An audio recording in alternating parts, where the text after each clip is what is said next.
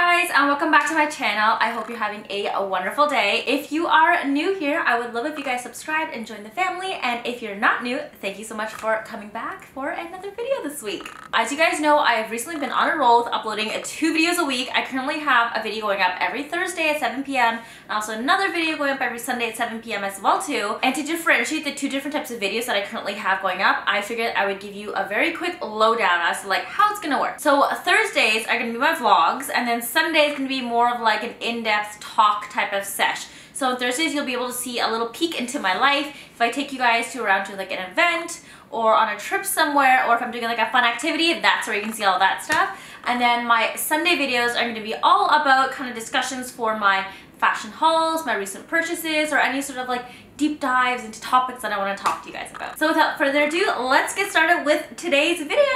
Alright, so today's video is actually going to be a Mango try-on haul. I have not purchased from Mango in a long time. I think the last time I purchased from Mango when I was actually in Spain. This was about a whole year ago, and I just bought like a t-shirt from there because I walked in because Mango was so cheap. But we actually used to have Mango in Canada a long time ago. There used to be apparently a store in Eaton Centre. I remember visiting it when I was in high school, and I would drive all the way to Toronto on like school field trips or weekend trips with my family and shopping in there, but now it's gone, so we don't have access to it in Canada anymore. Luckily though, they have a free shipping online for Canadians, and I've seen a lot of my friends shop from there recently. I'm kind of bored of Zara, not to say that I'm hating on Zara or anything, because there's a ton of stuff that I really love, and I think I might be making a big purchase again soon because they have some beautiful spring stuff. But I find that everybody and anybody owns Zara, and anytime I buy something and I wear it, I literally see somebody else on the street wearing it as well too, and it just doesn't feel unique or special anymore. So I decided, you know what? Everybody seems to be trying Mango as well now too, but not too many people are doing it yet. Let's give it a go and see how it goes. So when I made this purchase, Mango's actually having an additional 20% off of their sale prices. You heard me right, 20% off. I was super enticed. I find that the Mango prices are a little bit pricier than Zara in general, but that doesn't mean that it's not worthwhile. All in all, I found that the quality of Mango is relatively reasonable and comparable to Zara, but sometimes I do find that the quality is a little bit better, although I can't really justify spending that much on a pair of pants or sweater. So I always try to take a look at their sale stuff when they have an additional sale on top of it, and this time was perfect. Let's take a deep dive into what I got. It comes in like a big bag like this, which is kind of cool. All right, so since I did purchase stuff during a sale, and I mentioned that it was 20% off on top of a regular price, let's go through and count how many items I purchased in total. I have 1, 2, 3, 4, 5, 6, 7 items, and after tax and everything in together, it came out to a total of $352.95. Now, that might sound like a lot, but for 7 items, that averages out to about $50 a piece. Granted, some pieces were a lot more expensive, some of them were a lot cheaper, but I think $50 on average per piece is like pretty okay. It might be pricier than what you guys are used to spending, but I don't know, in like the recent state of shopping that I've seen, everywhere that I walk into, like Urban Outfitters, H&M, Zara, everything is over 50 bucks to begin with already. So I think this was a good steal. Without boring you guys, I'm gonna jump right into what I purchased from the Mango sale. Because this is also the first time I've really purchased a lot of stuff from Mango, I'm also gonna give you guys like a try-on style haul session to give you my thoughts on all the pieces that I purchased, whether or not I'm going to be keeping them, and some ideas as to how you can wear them as well too if you want to get these pieces for yourself. First off are these Cordoroy Trousers. They're in this like olivey brown tone. It's not completely brown, but it's also not completely olive as well. I'd say it's in between, and as you can see, it's like a corduroy material. It is super cute. I don't have anything in my closet that looks like this at the moment, so I thought this would be a good purchase to kind of invest in.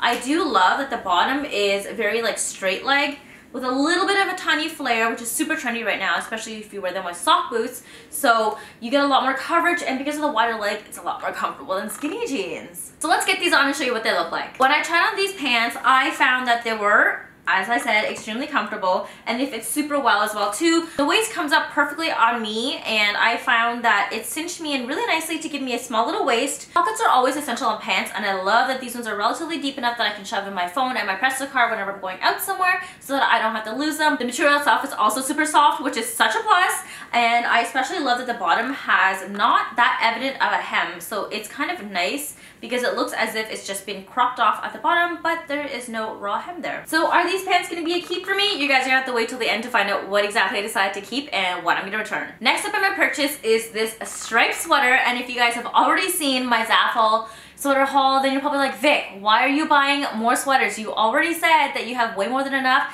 Yes, I did say that. And then, yes, I also admitted that I have a sweater problem, so it's really hard for me to stray away from sweaters.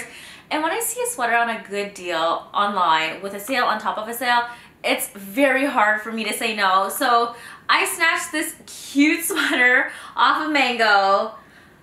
Look at the colors on it. It's so cute. You guys know that these are colors that I love. A bright shade in the middle, a nice pink, white, and the blue and the gray. To be honest, this looks very, very, very similar to a sweater that I currently own that I picked up from Marshalls as well too. So I don't know if I'm going to keep this, but I still do want to try it on and see how it fits. It's super soft, and the knit is like not really tight either. So I know I'm going to love it the minute I put it on. Hopefully it's not itchy, because if it is, then that's definitely going to help me to make my decision as to whether or not I'm going to keep or return it. This sweater fits really, really nicely. It is, as I predicted, to be quite soft in the inside. If you guys are sensitive to materials like this though, I would just highly recommend that you throw on a quick little tank top underneath to protect your skin against the wool knit. The sweater itself is not wool. It is 77% acrylic. So if you are allergic to wool or you don't like the feeling of it, you won't have that scratchiness. It is definitely quite soft, but I would still recommend adding that extra layer in between if you do find that your skin is sensitive to materials like this.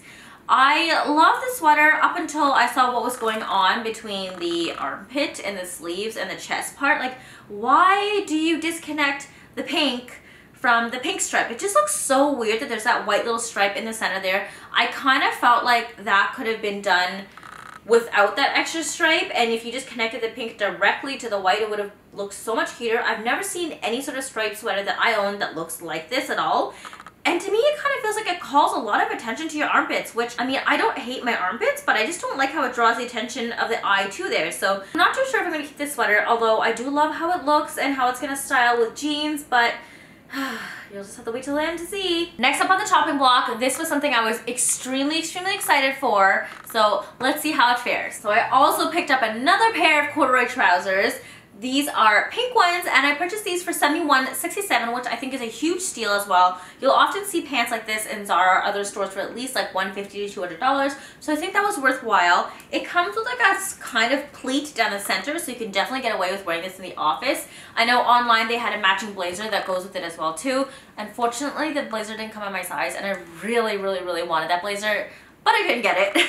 So if you can get your hands on the blazer and the trousers, I would highly recommend wearing this in the office, because it would be such a chic business look with kind of like a touch of fashion flair to it, since it's corduroy and not your typical texture that you see in the office. I love the tone of pink of this. I don't know the wearability of it just because I don't often wear pink pants outside all the time, but I think this would be such a cute statement trouser to have if you ever want to wear like a very plain white t-shirt or a plain white blouse and just kind of like spruce it up with something that's a little bit different, out of the ordinary, and will catch people's eye. When I tried on these trousers, I got the exact same size as the other olive brown pair. They're both a size 2. Since the brown pair fit me, I assumed this one would also fit me as well too. Oh no, no, no, no. I was very, very wrong. So these trousers are way too big on me, and they honestly look like they should be a size 4 at least. I'm typically a size 0, and because the brown one fit me, I assumed that one was similar to 0, whereas these ones are like 2 sizes too big, and they're massive. As you can see, they're also way too long. Really not loving the fit, although I can honestly envision what it would look like if these trousers fit me perfectly. And they look really cute, so I'm super sad because these definitely would have been a keep in my closet if they had fit me well. Next up in the realm of pink, kind of, is this lilac lavender blazer that I also picked up, and this came out to a total of $62.71, which I think is a great price for a blazer. Granted, it's not super lined. There is like a satin layer underneath, so it's not totally see-through. It is still relatively thin, so I wouldn't necessarily count on this as being an overly structural office appropriate blazer, although you can still get away with it if you have a casual office setting. I think this is more appropriate for like everyday wear if you kind of want to get that lived-in boyfriend blazer look. This would pair really nicely with some like light wash denim jeans. I love the fit of this. I'm going to show you what it looks like on me. This color is really, really cute. The only problem is I don't wear a lot of pastel colors, so I don't know what the wearability of this shade is going to look like on me. I do love the fit though. It's nice and boxy. There's pads in the shoulders, so it really gives you that boxier look. Although I'm not too sure that I would wear this too frequently. This is probably going to be going back. We'll see. Next up on the topping block is this headband trend that I have been seeing everybody rocking, and I've wanted to get my hands on it, but everywhere that I look, it is always ridiculously expensive. So when I found it on sale at Mango, I was like, you know what? Let's just try it. I'll purchase it. If I don't like it, I'll return it. And you know what? I think I may keep this one. This may sound a little bit pricey. It came out to a total of $17.91, but it is this little cute knotted fabric headband that I've been seeing everywhere online. I've seen some stunning ones in like velvet and like satin and silk as well too, but this looks really cute from afar. I was honestly expecting this headband to be a lot thicker, but it's literally just a single thin wire going through the top with fabric that's sewn onto it so that it looks like it's a thick headband, which I actually don't mind because I find that thick headbands usually don't stay too well on my hair and they slide off all the time because my head's just not the right shape for it. So because it is a thinner one, I'm gonna have a much easier time trying to style this one. So let's try it on and show you guys what it looks like. With this headband on, I'm getting some major Blair Waldorf vibes. I used to be super obsessed with Gossip Girl when I was in middle school, high school. I read all the books, I watched every episode of the show. I probably bought at least 20 to 30 headbands purely out of influence of Blair Waldorf. And as much as I love this trend, and I think this is a great affordable version of the headband, I'm not sure if I'm going to keep it just because the giant knot in the center kind of makes me look like I have a huge lump on the top of my head. And unless I style my hair to have a lot of volume on the sides, it looks a little strange to me. And it's such an affordable piece that I'm just on the fence as to whether or not I should keep this. This is such a hard decision. We are on to item number 6 now. So next up on the topping block is this super cute raffia, rattan, I don't know what the name of this called, this type of belt that I saw on Mango. If you guys are familiar with the brand Cult Guy, then you know that they absolutely love everything kind of like raffia, rattan, very nature inspired for their accessories. And I got huge Cult Guy vibes when I saw this belt online, which is exactly the reason why I threw it into my shopping cart immediately. Granted, they didn't have my size anymore, and I purchased a medium, which is why it's not gonna fit me, but I do love it so much, and I think this would be a great belt to kind of cinch in the waist of any oversized sweater or dress or like flowy kind of silk shirt that you have to really give it that extra island feel. I really wanted this belt to work, and unfortunately, I'll tell you guys right off the bat, because I already tried it on before I even got a chance to film this video because I was so excited for it. I'm sad to say that I was really let down because it doesn't fit me. What sucks even more is that I can't just go in and punch my own holes if I go see a cobbler, just because the belt is like this strange material. So I'm really afraid that if I was to punch in my own holes, it would cause the rattan to kind of like unravel and damage the entire belt. So I think this is honestly going to just go straight back to Mango, but I'll still style it with a couple of outfits that I have just to give you an idea of what it would look like if I was to keep it. And you guys now know that I will definitely be on the hunt for another belt that's similar to this. So if you have any recommendations, send them your way because your girl's looking. I also forgot to mention, guys, that this belt is $31.35, which I think is a decent price for a belt. So if you're on the hunt for one as well too, I'll leave a link down below so you can also purchase this belt for yourself before it completely sells out. Last thing in my order is also something else I was very excited for receiving. And I know a lot of you guys are gonna think I am insane and crazy because these are kind of out there, but I've seen these boots on so many other bloggers on Instagram and just like online, and I loved how they looked, so I definitely want to get them for myself. When I first looked online, I think they were about $130, and I didn't really want to bite the bullet for a trendy pair of boots for that price, so I kind of put it out of my mind. I was like, you know what? I don't have it within my finances right now to really justify purchasing a pair of boots that look like this for that price, so let's just not even worry about it. Lo and behold, I came back online when they had the sale on top of sale, and you know what? The boots were in stock in my size, so I bit the bullet and purchased them. These are my brand new thigh-high snakeskin boots. I know these look super extra, but trust me, paired with the right outfit, they look absolutely amazing. I'm going to insert some photos of some other bloggers that I've seen online wear these boots as well too, and what really convinced me that I needed them in my closet because they're stunning. I put on the boots and I've tried them on with a couple different outfits just to really show you guys how versatile these boots are. Yes, they are animal print, yes it is snakeskin, and yes it does look a little crazy, but trust me guys, if you do animal prints right, you can definitely pull them off as neutrals and they will match with so many of your outfits. Then I would highly recommend starting off with blacks, lots of blacks, and maybe even a lot of white, just because black and white don't really scream anything crazy, and they definitely always help to neutralize any sort of crazy print that you have going on in your outfit. So I hope you guys really enjoyed the video. That was my first kind of review slash try on slash styling session for Mango. I really liked a lot of the pieces, as you can tell, but at the same time, a lot of the other pieces also did have their cons as well too. All in all, I think I'm going to keep the boots, the headband, and the corduroy pants. Everything else, unfortunately, is going to be sent back just because I don't foresee them having a lot of wearability in my closet, or they just didn't really fit me right. Ooh, dust. And I don't want to keep clothes around that I'm never going to wear, so they're going to be shipped